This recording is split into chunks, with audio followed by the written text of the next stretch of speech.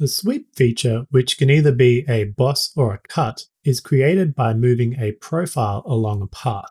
The profile and the path must be created in separate sketches. Swept features can use 3D curves or model edges as the path, and the sweep section can be made to vary as it moves along the path using guide curves. In this lesson, you will finish this fan cover by creating a single spoke using the sweep feature. Then by using the circular pattern, we'll create multiple instances of the spoke to finish the fan cover model. Don't forget to subscribe to the channel, like the video, and let's begin the lesson. Here we have a start of the model of our fan cover, but we need to create some spokes. We can do this by using the sweep feature to create a single spoke, and then using the circular pattern tool to fill in the rest of the instances. To create a sweep feature, we first need to create two sketches. One is for the profile of the shape, and the other is for the path of the sweep. To make things a little easier in our selecting process, let's show the sketch profiles for the two currently existing geometry features. So expanding the rim feature, we can click on the sketch and click on show. And for the faceplate, same thing, expand that, click on the sketch and go to show. So we'll now see the two sketch profiles for those geometries. We can also change our view in the graphics area by going up to the top here where it's got the display style, clicking on the arrow, and then going to hidden lines visible. So this will give you a bit more of a see-through look. This view is useful when you want to try and click things that would normally be covered by geometry. So first, let's begin by creating the sketch profile that will control the path of our sweep. Looking at our model, we're going to need a sweep profile that's going to start from here and then sweep around and finish on this side. So if you're thinking about what plane we can use to create our first sketch, we obviously can't create a front plane, or we can't use a front plane, and we could use a right plane, but our sketch elements aren't in the right position. But if we look at the top plane, that lines up with everything we've got created already. So by clicking on the top plane and going to sketch, and we can begin creating our path. Also, if you want SOLIDWORKS to orientate your view whenever you create a new sketch like mine does, if you go up to the top where it has your options, just go into your options, look for sketch, and this first option here, auto rotate view normal to sketch plane on sketch creation and sketch edit. So just make sure you have a tick box in there. That just means that whenever you create a sketch or go to edit a sketch, it's going to bring your view normal or flat against that sketch plane. And it just makes it easier to, or kind of saves a step from having to change your view anyway. So anyway, let's start creating our sweep profile. So we're going to use a standard line. Starting from this point, we're going to go across, and then we want to bring the mouse back so it starts to sweep out an angle for us. And using our inference line, so you should see something perpendicular like this. Actually, we want it a bit more up here, about here. And then our final line is going to go up to this edge. So we now need to define this path with some dimensioning. So go to your dimension tool. This line that we created, this first one, is going to be 21 millimeters. And then this dimension is going to be from our line to the inside edge.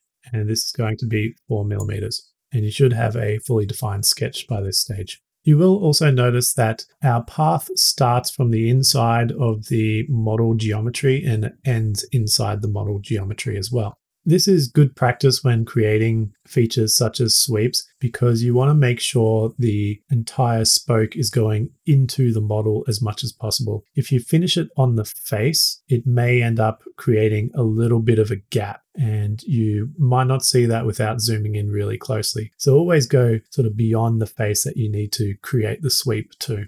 So with this sketch created, we can exit this and go back to an isometric view, and we're ready to now create our profile. So for our profile, we need to create it to be perpendicular to our sweep, in most cases anyway. So in this case, we're going to use the right plane to start our sketch. So we can click on the right plane and go to sketch. And you may want to rotate your view just a little bit so we can see this inside part here. We're going to use an ellipse. And we're going to start from this point, this midpoint here. And you can just drag it up to define our first point, and then drag the second point anywhere you like. Clicking OK. We are going to then dimension this. So our width is going to be 2.5 and our height is going to be 1.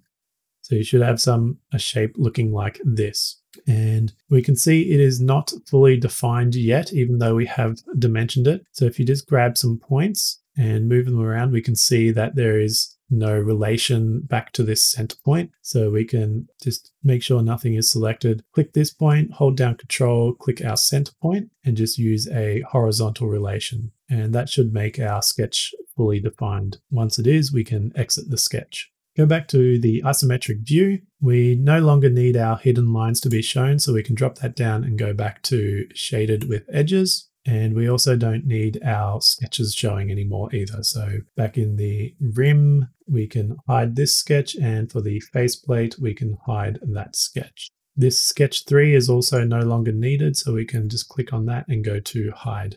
With our sweep profile and sweep path ready to use, we can now use our sweep feature. So we can do this by going to the top menu, to the insert, and then boss base, and then sweep. Or you can just go to the features tab in the command manager and click on the swept boss base. And when you do that, it will activate and you should see the property manager on the side. So in this property manager, you'll have all the options and parameters for controlling your swept feature. The first option is to select a sweep profile, and the second option is to select the path. So making sure the first selection box is activated. We can either click on it, but if it's too small or too hard to zoom in, you can just expand this. Hovering the mouse over the sketches to see what is highlighting, we can see that is the profile, so we can click on that. It should automatically move to the path selection, and we can just repeat the process, highlight the sketch we want, and then click on it. And you should see a preview showing of our swept feature once those two are picked.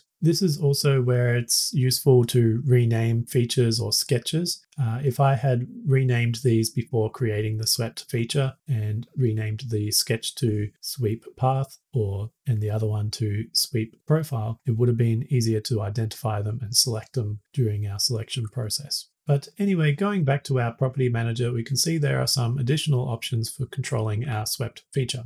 There are options for guide curves, options, start and end tangencies, thin features, feature scope, and curvature displays. So these all have different effects on our swept feature. Expand the options box, and you can see there is a profile orientation. If you click on that to drop it down, you have two options, which is follow path and keep normal constant.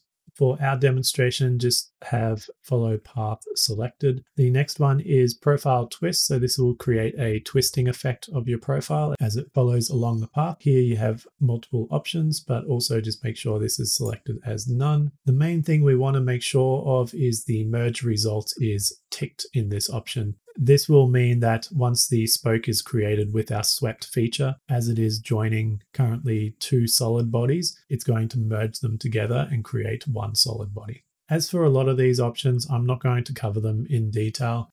It's worth just spending some time with the sweep feature and playing around with these options to see what effects it has on your swept profile and learning the tool that way.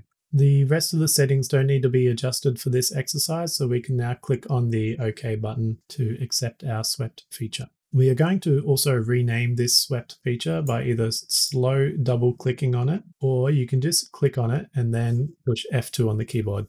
And we're going to rename this to spoke. Next, we're going to finish our part by using a circular pattern to fill in the rest of the spoke instances. To do this, we just go to the Features tab of the Command Manager, look for the linear pattern, drop that down and go to Circular Pattern. For our direction, we can select this cylindrical face, and that will determine its central axis. And our features, we can select our spoke.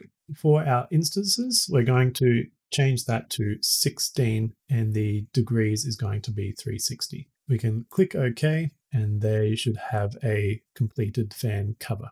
Finally, to edit an existing swept feature, all you need to do is click on it in the Feature Manager tree and go to Edit Feature. From here, you could make some changes such as selecting a new path or a new profile or adjusting any of the other options in the Property Manager. In this case, we don't need any changes. We can just click on the X to cancel that.